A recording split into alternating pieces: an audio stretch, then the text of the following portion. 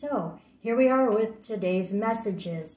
And first out, we're in this Queen of Wands energy. If you are part of the Divine Feminine Collective, this is about turning towards your own intuition and your own inner independence, becoming more, some of you may be entrepreneurs. Also pay attention to your dreams, because there's a lot of symbolism that's very significant at this time.